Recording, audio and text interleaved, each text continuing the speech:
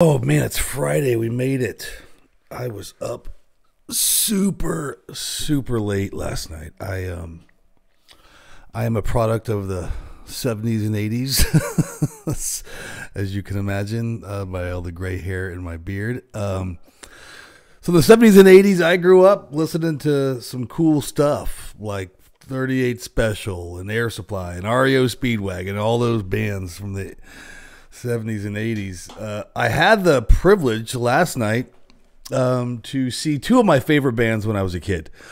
And if you're probably over the age, younger than the age of 40, you probably don't even know who these people are, but that's okay. Unless your dad was a 70s and 80s, 90s rocker guy. Then you'll know who Toto is, and you're going to know who Journey is. Two of my favorite rock bands from the 70s and 80s. They are still on tour. Toto opened for Journey, as you can imagine. Toto closed out with Rosanna and Africa.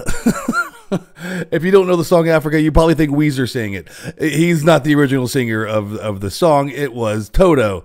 And then Journey lit it up as well. It was at the Spectrum Center here in Charlotte, North Carolina.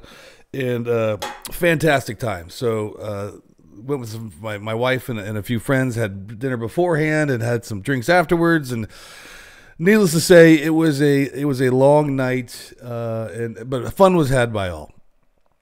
You don't care about Journey and Toto. You care about what I'm about to talk about with Zoom. Full disclosure, I am a full-time employee of Zoom.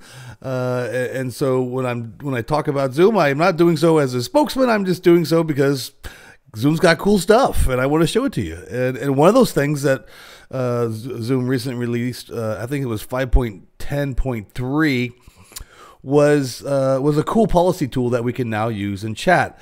You know, chat is literally my favorite tool in Zoom. The Chat Etiquette tool gives you the ability to set up policies in your Zoom chat organization to maybe like filter words or filter numbers. We talk a little bit about chat PII information and credit card information when it comes to SharePoint integration, right? I showed you some demos of that last week, or actually it was this week, for eDiscovery, for Power Automate, for DLP, all these things we could use in Zoom chat because we can have the ability to put Zoom chat into SharePoint integration.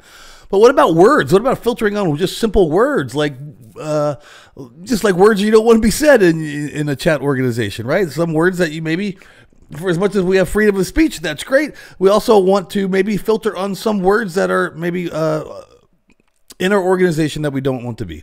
I'll give you one example. Like maybe HR wants to filter on resume just to see if you're sending out resumes. I don't know. This is an example, right? So whatever it is, we can do it now in the Chat Etiquette tool. And if you don't know where the Chat Etiquette tool is, if you're an admin, right, you're going to have the ability to do the Chat Etiquette tool. It's right here. It's under Account Settings. Go to Account Settings. I'm going to move myself a little bit. And you're going to go up to the chat, the Zoom chat tool right here. And then you're going to see a tab called Zoom Chat Security. We can click on security. It will jump us to that location. And Zoom Chat Etiquette tool is the very last one here. It's the very last one. And what that allows you to do is obviously set up etiquette policies. You can set up to 50 etiquette policies currently. And I set up an etiquette policy called no words, right? So I'm not going to allow anybody to say these words in my organization. And you can set this up to anything, right? You have keywords for something. Maybe you're doing some sort of acquisition or migration to another company, and you don't want those words to get out. Like there's a super secret organization, buy over, I don't know, whatever. Pick something, right? Pick something. You can now go in here and change the no words. So now if I go to chat, let's see, that's the wrong client. If I go to chat, I actually have the ability to pull that out. Let's pull up my my Zoom client here, and now let's go to chat. And now I'm part of, obviously this is one of my test users, Irvin Sayers, and Sayers is remember one of the chat words, the no words was heck. We can't say heck. Oh, boom!